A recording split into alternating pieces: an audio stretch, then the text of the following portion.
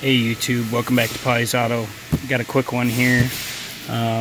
Basically I've got a 2008 Toyota Highlander with a 3.5 liter, I believe. 152,000 came in, check engine light was on, the vehicle stability control light was on, which I already know what's wrong with this one, but you can see that these are the codes we were getting. We were getting the P0051 air fuel ratio sensor, heater control circuit low, bank 2 sensor 1, a 158 for the downstream O2, and a 2197 for stuck lean, that upstream stuck lean. Now, what I did, and this is a pretty easy check, guys. Bank 2 luckily is on the front side on these, so let me grab a light. Okay, so right now I'm pinned in. I've got my front probes, or my whatever you want to call it, my probes into the oxygen sensor, which is right there. And if you look on there, the two colors that are the same are your heater control for that air fuel ratio sensor. That is bank 2 sensor 1, air fuel ratio sensor. And it's a quick check, guys, to see if your heater circuit is open.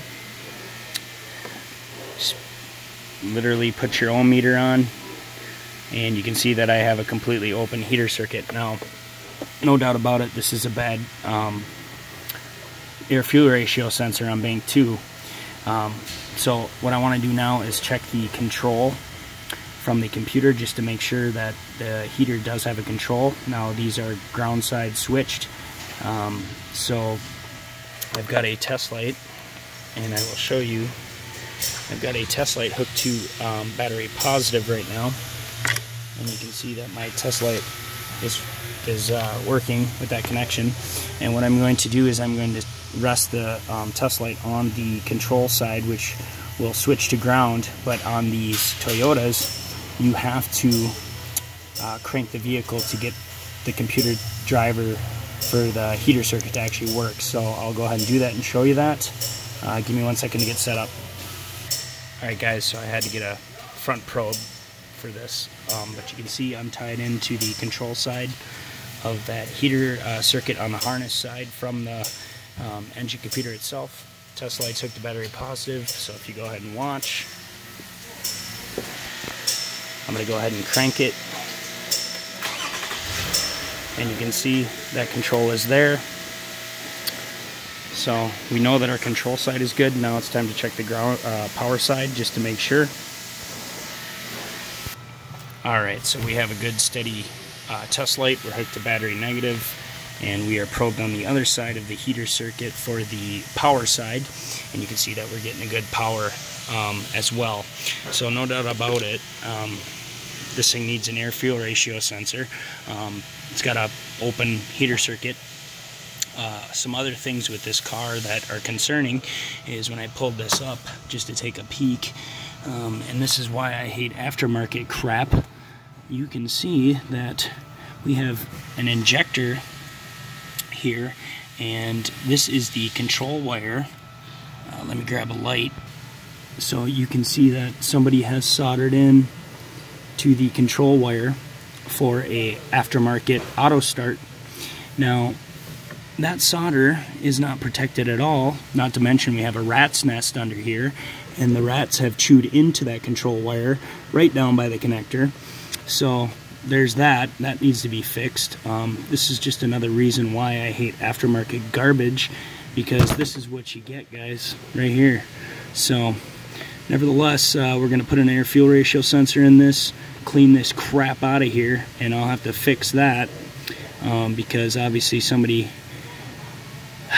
tied into the control side of this injector, and luckily, you know, it didn't touch ground or anything, but you know, it's just, this is just ridiculous. So something simple, and now I have to fix this. because somebody can't do work properly.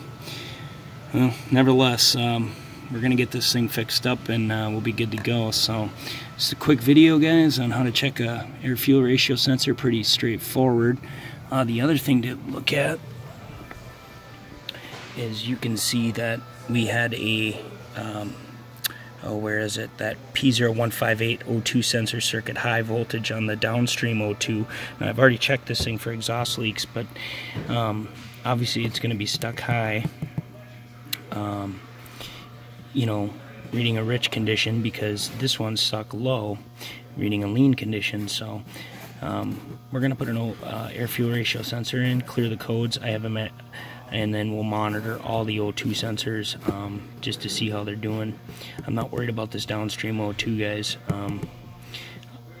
I probably will check it just to be sure, but I have a feeling on these Toyotas, and I could be wrong, they disable the system, which I know they do here, because you can see in the ABS it's stored an engine control system fault for Charlie 1201, and that's related to the engine DTCs, because the engine went into a fail-safe mode once it set these codes, and that is the reason why the VSC light came on. So we're going to put an upstream, our air-fuel ratio sensor in it on Bing 2, because we know that's faulty. I'm going to check the downstream O2. I have a feeling it'll be just fine, and then we will start it, see how these things react, and I think we'll be good to go. So if I need to, I'll make a follow-up video on this one, but I don't see the need.